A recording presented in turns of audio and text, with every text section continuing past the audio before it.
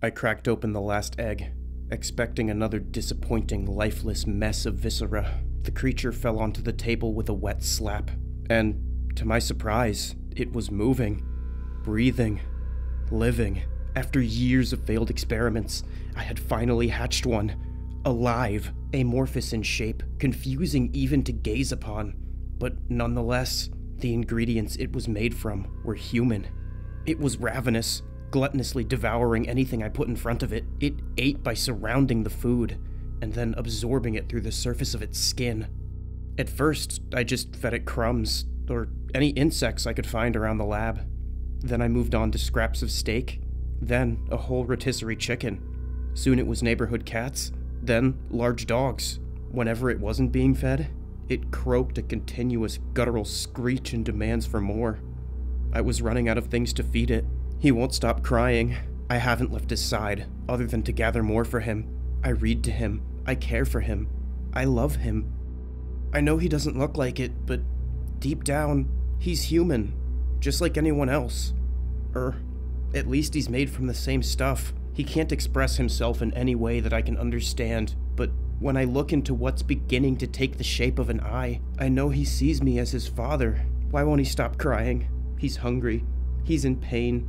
He must be so lonely in that container. I need to be with him. I'm going to open the door. Either I comfort him through his hunger for a moment while I think of another source of food, or he takes what he needs. If he can take me, I know he'll finally be ready to leave the nest. This is the only remaining information describing what appears to be a novel anomalous creature. This entity was first documented by Eduardo Valdés-Hevia. The info was found inside of a heavily damaged notebook, located inside of an abandoned laboratory in, big shocker, Ohio. The only place that reeks of piss worse than the back rooms. Guys, seriously, who opened the door? It's closed for a reason. He knows he isn't allowed in here. This abomination is the result of a deranged scientist attempting to create a human egg. You see, this researcher lost both his wife and newborn son in a complication during childbirth, and vowed to find a way to make sure no one had to risk their life to start a family. It's kind of wholesome until you realize that before that, I just said the words human egg. With a chicken's egg as a blueprint, he constructed an egg structure using human DNA. He used keratin, like in your fingernails, for the shell. On the inside, there was a human yolk surrounded by a nutrient paste.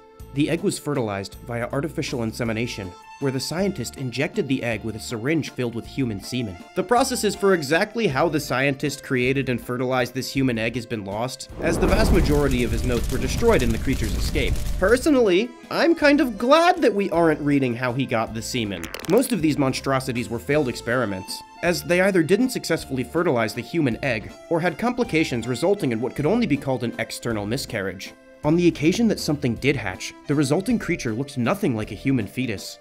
Their anatomy was nonsensical, borderline random. Some looked like human skin worms, some like meat spiders. Most didn't survive for more than a few minutes outside the egg. That one looks like he's doing okay. Oh, never mind. After countless failed experiments, one finally survived for more than a few minutes. It had a great appetite and consumed anything it was in front of. As it grew, it began to look like a blob of pulsating skin. Because its basis was human, it started developing large, human-like sensory organs. Eventually, the researcher let his guard down, thinking that the creature loved him too much to kill and consume him. Just like every time someone lets their guard down and tries to let love in, it was his doom. The homunculus, which was the size of an obese house cat at this point, latched onto the scientist's face, suffocated him, and absorbed his body, after which the gelatinous monster proceeded to feed on the surrounding human population. You may be wondering, what the hell are these abominations? This monster belongs to a family of anomalies called amalgamators. Creatures like the Blob, the Thing, the Stuff, SCP-001, Discord mods. By the way, has anyone taken the name the GOO? No? Okay, this monster's name is the GOO. The characteristic that these creatures are known for is constant consumption and growth. Anomalies of this nature function like a giant predatory single-celled organism. They're essentially a fully independent cancer cell. The creature consumes prey through absorption. They continually feed, immediately reallocating the biomass they consume to be a part of their own being. And because of this, they grow at a staggering pace, almost matching the volume they consume. These entities are inherently problematic for whatever environment they occur in, because they will consume until they've replaced everything they can reach. Instances of the goo are incredibly intelligent apex predators. They gain the skills and memories of anything they consume, and they can use this to more effectively hunt others in the same group. Not only this, but in a human-engineered world, this can prove incredibly useful. Case in point, if you need to hunt people in a building, I'd pick the brain of the architect. This iteration of the goo consumed the city's wastewater treatment manager, and used the sewer systems to move throughout the town seamlessly, and managed to consume the entire population of a suburb before it was finally dispatched. The one caveat is that this family of anomalies has an incredibly high rate of metabolism, as it's constantly expending energy in order to make more of itself. Pair this with the fact that they don't have the ability to convert their own body mass into energy, only the other way around, and you have a recipe for rapid metabolic starvation. That's basically the only reason you aren't all a part of a giant earth-encompassing slimy meatball right now. These creatures can easily sustain themselves when they're small, but the larger they get, the more difficult it is to consume enough biomass to sustain their fat ass. This results in the vast majority of these species dying of starvation before they reach more than a city block in diameter. However, they rarely do become large enough to try and lobby to get additional seats on airplanes for the price of one ticket. While it's incredibly hard for this creature to sustain itself at a colossal size, it has a few other tricks up its sleeve. For example, when threatened, starving, or maybe even bored, this creature undergoes rapid reproduction via mitosis.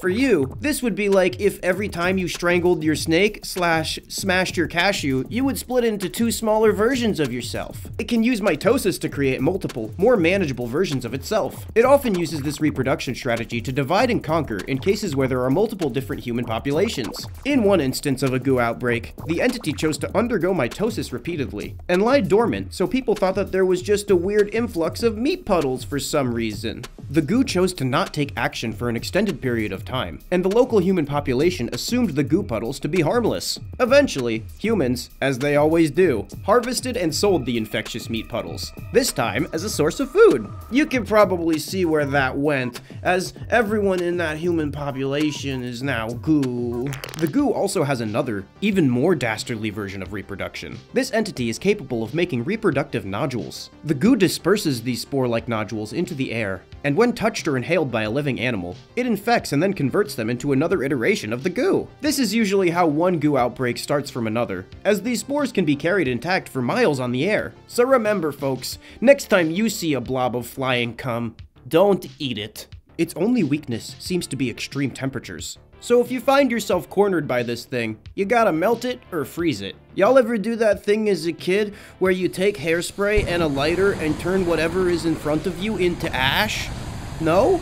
Well, if the YouTube monetization bots ask, I didn't tell you about that. The one that got out this time was eventually dispatched when the Bureau of Anomalous Containment brilliantly lured it into a populated children's hospital, locked it in, and burned it down. And they all lived happily ever after. Unless they were a hospital or a children. The end. This video was based on artwork by Eduardo Valdés-Hevia. They're a great artist and you should go check out all their things. If you like this video, you should like, comment, and subscribe with all notifications enabled, or I'll feed you to the goo.